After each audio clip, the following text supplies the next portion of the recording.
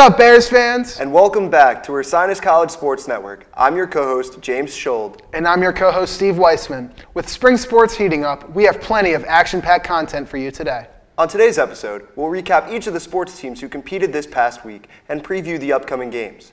Today's featured segments include Coach Exeter of the baseball team and his 400th career win. We also have a sit-down interview with Lars Jesperson and a special guest, Aaron Diamond, hosting our Top Plays segment. All right, let's go. We present to you Sports on Main.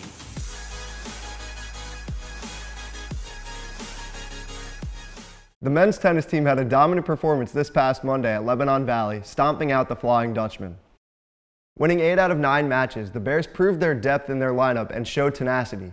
Sophomore Darby Rogers and Rob Ritchie both earned their wins in the third and fourth singles matches in 10-point tiebreaks. Winning this out-of-conference match definitely adds to the team's confidence and just builds on their impressive season, bringing their record to 4-2. The women's tennis team also traveled to face off against the Lebanon Valley Flying Dutchman.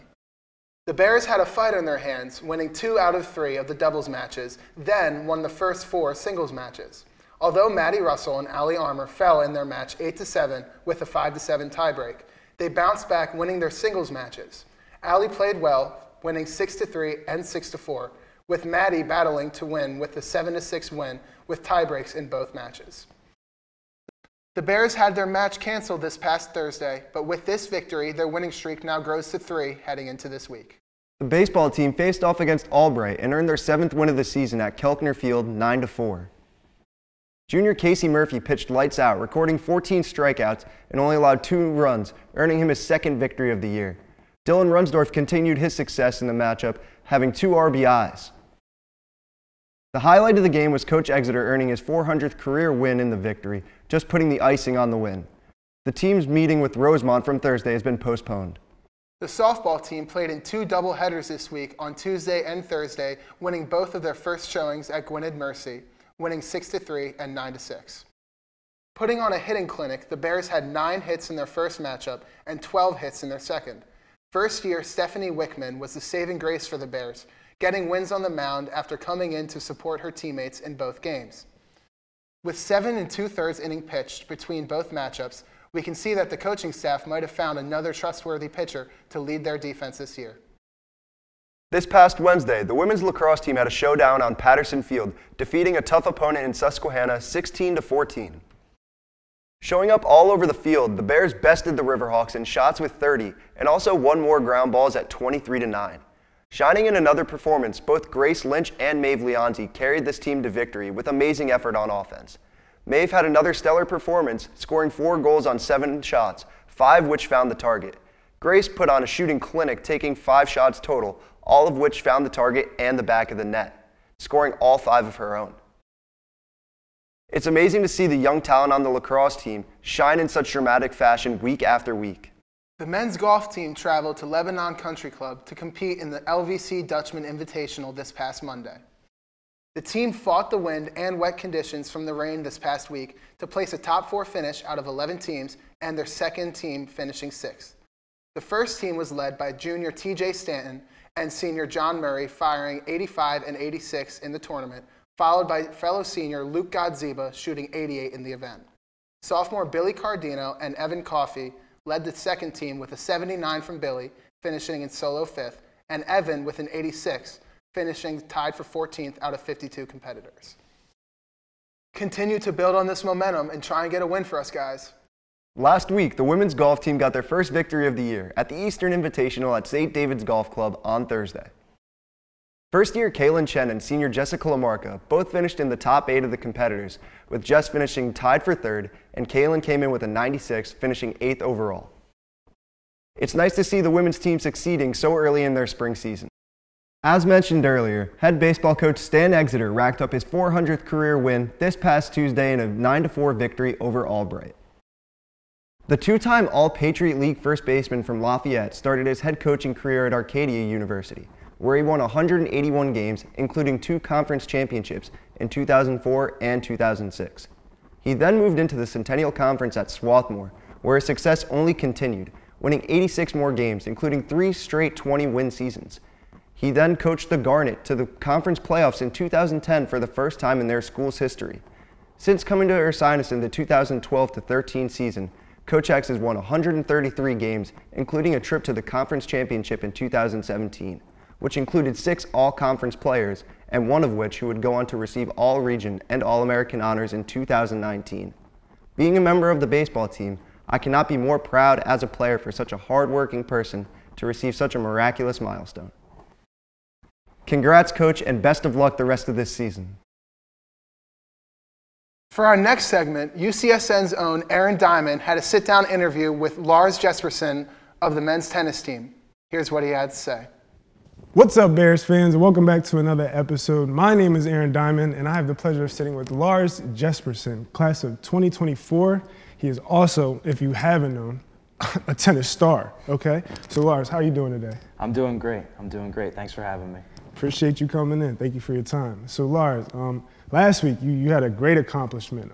The Centennial Conference, they recognized you to be the player of the week, correct? Yeah, that's right. So tell me what's going on. How does that feel? Yeah, it feels great. I had a good spring break. Did well. Went 5-1 on spring break, and I guess I did better than everybody else in the conference. And they're like, he deserves it. So I mean, it feels great. For sure. So talk to me about the team. You guys are definitely performing, at elite status and you're surprising the whole conference. So just walk me through that. What is going on the men's side and the women's side? Yeah, for the men, I mean, we're all sophomores. Pretty much everyone down. We have pretty much all sophomores and then only like 1 or 2 upperclassmen. And what we're doing pretty much is everybody's out there trying to prove themselves to the conference. I mean, this is like one of the best conferences in the country for tennis, and just every match going out there on the men's and women's side trying to prove ourselves to the conference, For sure. So Lars, talk to me about your style of play. Where are you most confident? Where do you find yourself most comfortable in your matches? Just walk me and the audience through that. Yeah, so I definitely see myself more of as a singles player than a doubles player. I'm getting better at doubles. But singles is where I feel definitely the most comfortable. I'm more of a grinder. I like to wear my opponents out and just really just expose their weaknesses on the court and yeah. Watch out. Last question for you, my boy. Walk us through what we have to look forward to for the future of this program and for the years to come.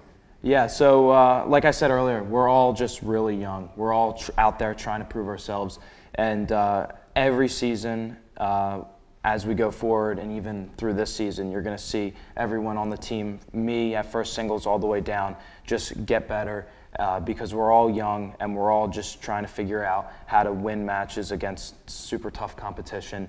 And you're just going to see everyone, men's and women's side, just really improve as a whole, as a team, as individuals, and as tennis players. That's perfect. Well, I look forward to seeing it. Well, Bears fans, there you have it. Lars Jespersen in the flesh. We watch out competition because, ladies and gentlemen, he knows what he's doing. He knows how to stroke that thing. So I look forward to watching you play, continue to be a leader, and just, keep grinding off of this momentum that you guys have established for yourself. Thank you. I appreciate it. Thanks for having me. Anytime, brother. Thank you, Lars. We wish you the best of luck for the rest of the season. This upcoming weekend, the Bears are in full swing with events on and off campus. With some matches including softball and tennis being canceled, we should look out for those to be rescheduled.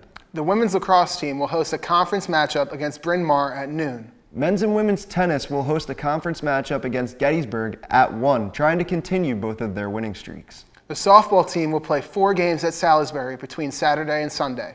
On Saturday, the team will play at 1 and 3, while on Sunday they will play at 11 and 3. Alyssa DeLorme will represent Ursinus as she travels to Ithaca College to compete in the NCGA Championship. Best of luck to Alyssa and all Bears competing this weekend. And now we are heading to our very own Aaron Diamond's brand new segment. Take it away, Aaron. Welcome, Bears fans. My name is Aaron Diamond, and I am very excited to present a new segment called A.Dot's Diamond 5. In this segment, I will be covering Ursinus Athletics games and matches from the past week. And of course, it's the top 5 plays. So enough of the small talk, let's get it popping. At play number 5, we have Steven Schoenborn with a goal for the men's lacrosse team. As you can see, this team has great ball movement, great chemistry on the field. And As you can see, Steven just has a heater of a ball, excuse me, sir, right to the bucket. And he nearly rips the net off of the post. So it doesn't get any better than that. Good job, Steve. At play number 4, we have Dylan Kramers. This is his first collegiate home run, so congrats on that, my boy. This isn't his first production or impact on the season, though. He's been hot all season, 21 hits at bat on 58 bats, and 13 RBIs, setting an impressive average of 342. Just makes you wonder how good he's really about to be with this team and where they're headed. At number 3, we have Maeve Leonzi with the women's lacrosse team. They have a great program set up for themselves, and she just makes a heck of a play getting through the lane and squeezing it in. Good job. Yep, celebrate with the team. Yep, clap it up. Yep. Coming in at play number 2, we have Casey Murphy with the men's baseball team. With an immaculate day on the rubber, Casey had one of his best collegiate showings, striking out 14 batters in only 7 innings. Ladies and gentlemen, not 1. Listen, I'll tell you again, not 2. Hold on. Are you watching? Not 3. I can't even stress this enough. There's definitely another one. Not 4, but 14. It doesn't get any better than that. I know his parents are proud, and I know the team is even prouder. You know, congrats to you, Casey. Like, you only allowed, 2 runs and 9 hits? This man wanted all the smoke with the Lions offense. So watch out, because if I was out there swinging, I would have walked off the plate immediately. So just enjoy. I'm done talking.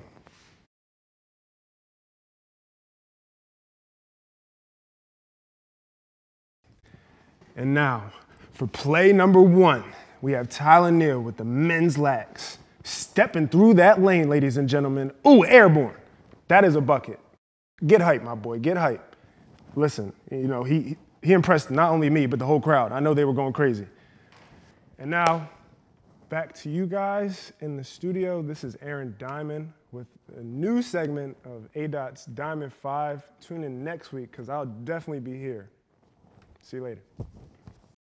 Thanks, Aaron, for that absolutely electric content. I can't wait to see what you have in store for us next week. Now that just about wraps up everything we have here for this episode of Sports on Main. Before we go, I would like to thank you all so much for tuning in and to give a friendly reminder to follow all of our social medias, and the links for those are in the description below. Thanks again, and tune in next week for our episode with anchors Aaron Devine and Maddie Wilson. From all of us here at Ursinus College Sports Network, I'm Steve Weissman. And I'm James Schold. And as always, Go Bears! We present to you Sports on Main.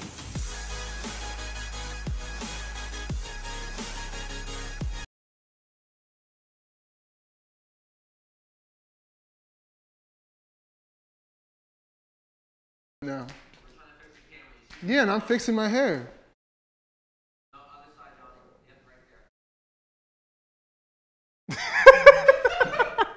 Your face.